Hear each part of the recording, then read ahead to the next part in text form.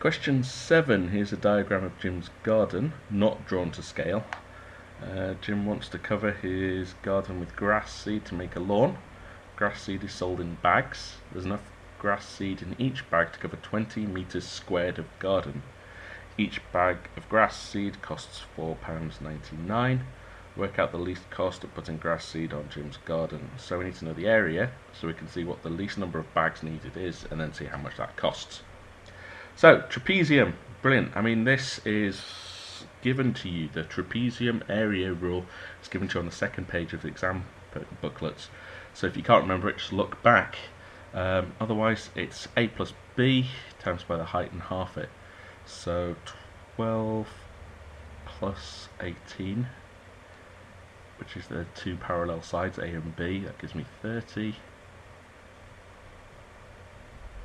If I half that to start off with, 30 divided by 2 is 15, and then times that by the height, 15 multiplied by 9, it's 90, add 45, which gives me 135 meters squared.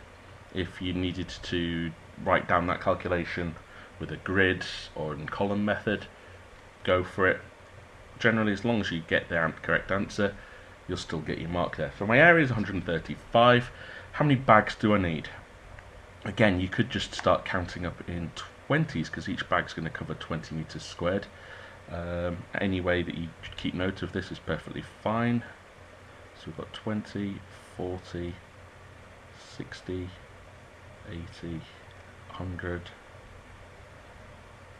120, that's not enough. 140, so that's going to be the minimal we're going to need. That's 1, 2, 3, 4, 5, 6, 7, so that's 7 bags. 6 won't cut it, and you have to buy full bags. So there's another mark there, 7 bags.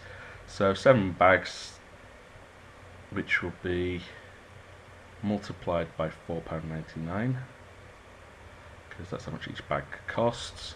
Again, a variety of methods you could do this.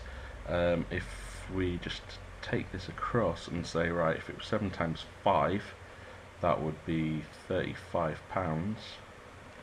and then we'll just take away 7 pence, which equals 34 pounds and 93 pence.